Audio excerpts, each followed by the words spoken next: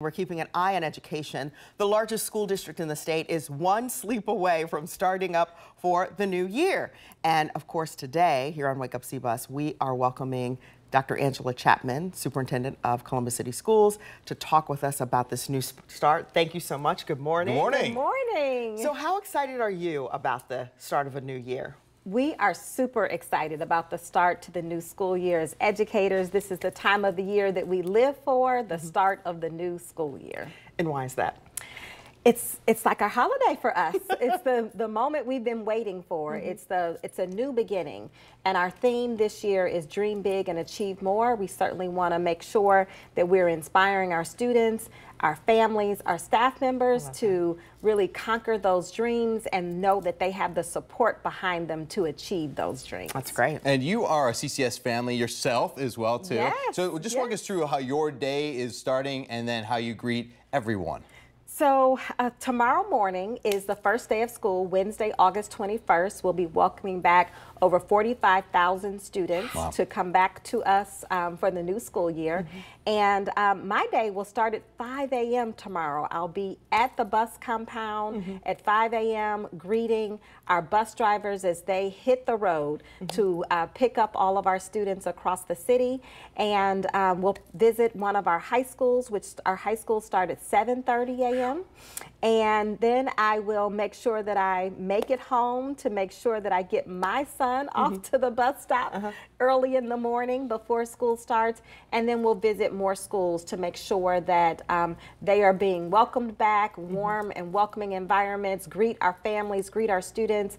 We have several schools that received renovations over the summer, and so we really want to check out those sites and make sure that the students see those smiling faces and the expressions on their face when they see the new spaces, the new learning environment. So it's really exciting time of the year for us, and really excited about the first day tomorrow. So let's talk about buses, because we talk about transportation, and we just reported it looks like staff levels are good for the district this year.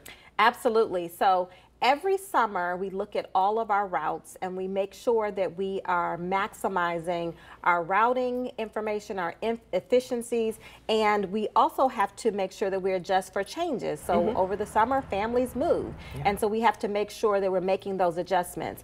And so we're happy to report that starting the 24-25 school year that we have drivers to cover our routes. And so we are well positioned to have a smooth school year this year. We've also partnered with some contractors that are helping us and supporting us with picking up some of our routes, so that provided us with a little bit of flexibility.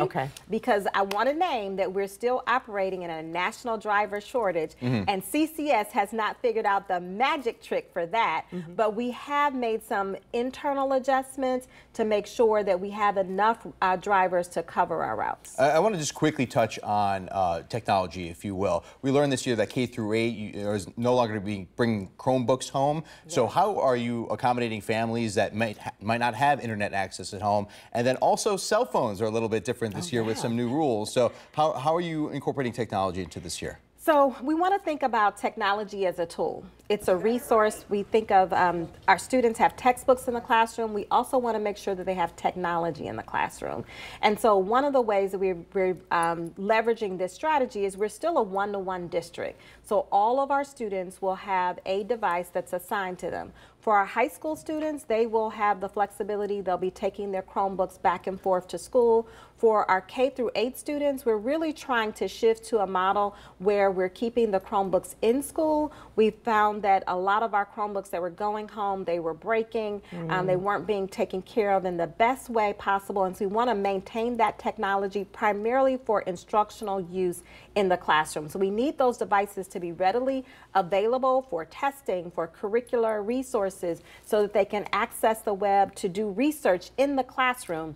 And so that is a shift this year. And we do have some flexibility if families need to take the device home. We have some devices on loan that families can access and take home as needed. And then as it relates to cell phones, We are certainly, in some of our classrooms, teachers are using the cell phone as a tool and a resource, and so our teachers will still have that flexibility, but our school and district policies are already in line with the governor's shift in that language that really maximizes instructional time and really limits the use of cell phones in the classroom.